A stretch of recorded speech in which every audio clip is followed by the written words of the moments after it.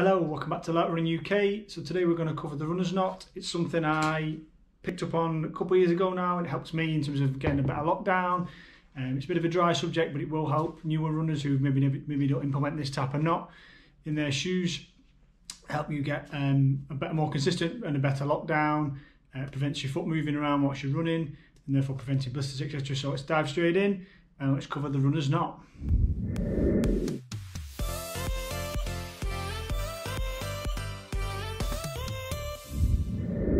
So welcome back to the channel. Like I said, it is a bit of a dry subject, but it is quite useful to newer runners, those that maybe don't implement the runner's knot before.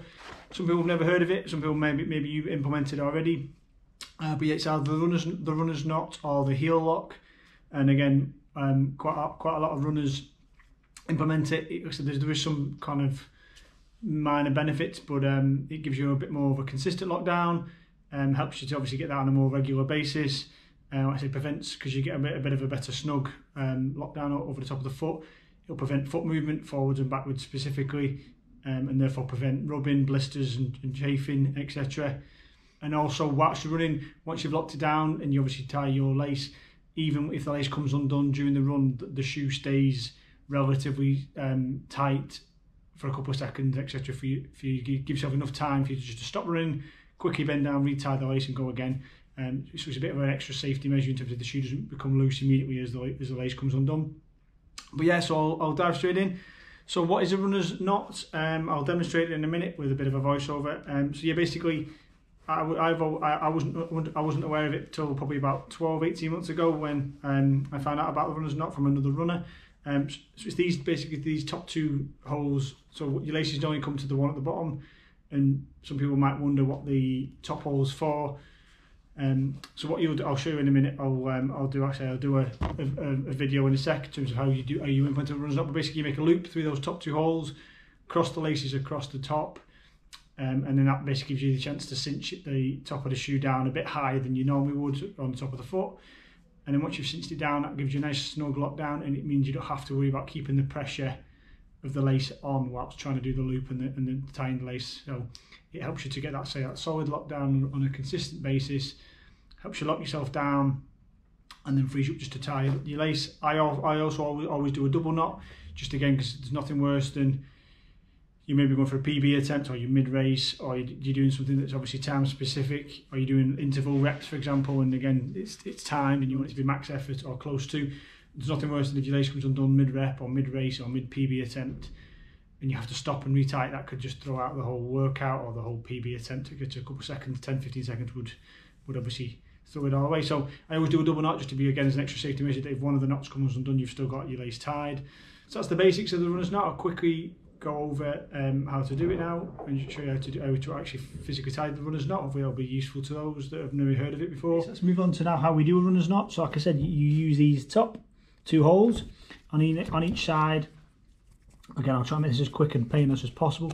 You come out the top hole as normal laces mud, and then you put it back through the top hole in the opposite direction, so it comes onto the inside of the shoe, as you can see there. So you do a loop on one side, and then again same on the other side. And again, most people don't use this top hole. I was always curious what it meant, I was always curious what the top hole was actually for, and I think it's actually presumably for this. So once you've made a loop on either side, so with the laces going across, you basically put one lace through one loop on one side, and one lace through the loop on the other side. And then what you do is then you pull it tight, and obviously that gives you the chance then to cinch it down. Obviously, if you put this in there, and what you do is you keep pulling it till it cinches it nice and tight. Yep, so you keep pulling it till it cinches it nice and tight. All right, your foot's obviously in there, cinch, and obviously these loops get tighter and tighter. Decided to demonstrate without my foot being in it, but I wanted to try and show you a bit more visibly. So these two loops get nice and tight. Your foot's obviously in there, nice and cinched down, and then you then go ahead and do your lace as normal. Fasten the lace. If you've got enough space, obviously do a double knot. If not, just do a single knot. But yeah, that's the basics of a runner's knot. And then once you come back, again, you'll have to loosen off these two loops. They'll be quite snug, and then that allows you then to release the foot. But like I said, the basics are: use the top two holes. Your lace comes out naturally from the top hole. Let's demonstrate it one more time. So yeah, your laces are there as normal, and then what you need to do is obviously you take the top lace and put it on the same side, pop it through the hole in the opposite direction to make a loop. Same on the other side, pop it through in the opposite direction to make a loop, and then you cross the laces over through the inside of the loops, and then you basically pull, and that's when you're able to then, once your foot's in it, you alternate the pulling and it cinches it down nice and tightly, gives you a nice solid lockdown. These aren't my specific running shoes, but I use them as a bit of shameless self-promotion. Got a bit of branding on, like running. But yes, that's the basics of a runner's knot. I'll wrap it up now. Okay, so that's the basic overview of the runner's knot, of the heel or the heel lock. I won't bang on too much because it's quite a dry subject. Hopefully you've picked up some little nugget of information from that. Hopefully you can implement it if you think it's useful to you. I never used to run previously with the runner's knot, but now every time I go out I always do. It's just I just like the simplicity of getting a good lockdown, and obviously that extra added safety net of if your lace does come undone, the shoe still stays relatively tight for you to be able to stop and retie it. But it's mainly that lockdown that you can get it good, consistent, regular lockdown. Whereas when you're trying to keep your shoe quite snug and then you're trying to tie the lace at the same time, you do lose a bit of that tension, and then your shoe comes a little bit looser.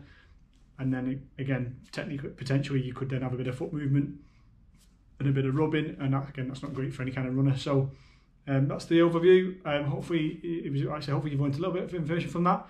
As always, thank you for watching. If you're still watching all the way through to the end of this video, I do appreciate it. Like, share, subscribe, and I will continue with my regular training vlogs next couple of days.